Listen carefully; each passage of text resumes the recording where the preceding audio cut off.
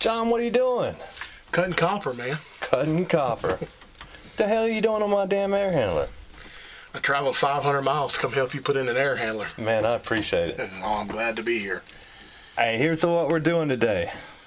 If y'all remember that snake prank video I have, while we were here doing that snake prank video, we changed the coil on this air handler, and it is leaking again.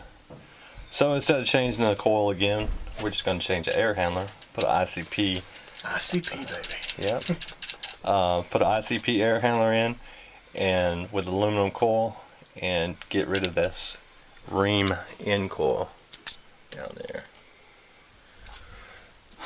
So now we're in the beginning of it, and if you look around, not a whole lot of room in here, is there, John? Not much.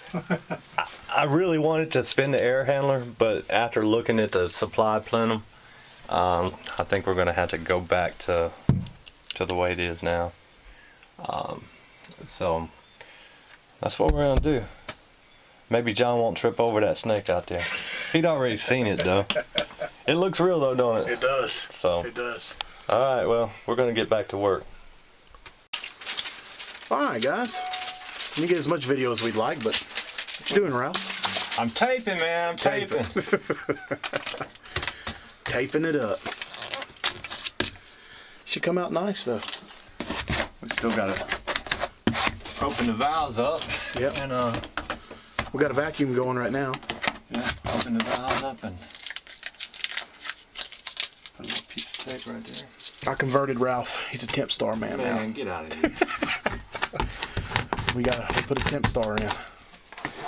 Temp star, day and night, Payne, Arco Air, Bryant. Yeah, it don't matter.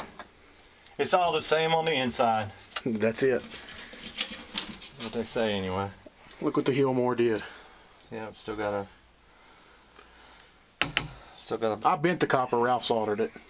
Yeah, I soldered it. Alright, we gotta put some Armaflex on it. Armaflex it.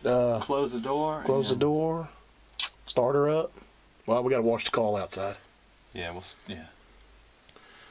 All right, fellas.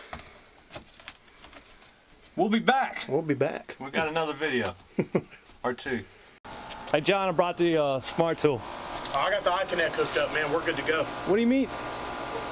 What the hell did you bring that for? Well, because, man, I brought the iConnect. Man, I brought a good tool. I don't know if I want this iConnect on my job. Well, why not, man? We got airflow, we got humidity, we got airflow, we got the whole 9 yards reading here.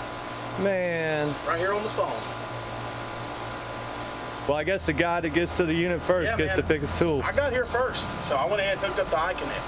Man, I'm not really comfortable with it, but... Oh, come on, man. Take that spoiling back to the truck. Well, since you made me take the smart tool to the truck, don't laugh.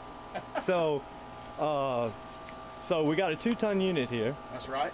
How much airflow are we moving?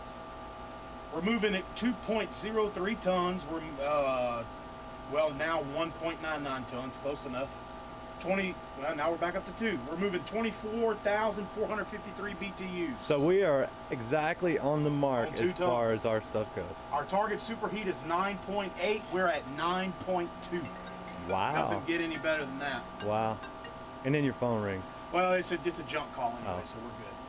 So target superheat is 9.8. We're at 9.2. Target suction pressure is 117. We're at 122. So target head pressure is 345. We're at 325. What is target head pressure? 345. We're at 325. So we're in the ballpark. Even with the dirty outdoor coil. Even with the dirty outdoor coil, and after we rinse it, things will improve. Yeah. Well, cool, man.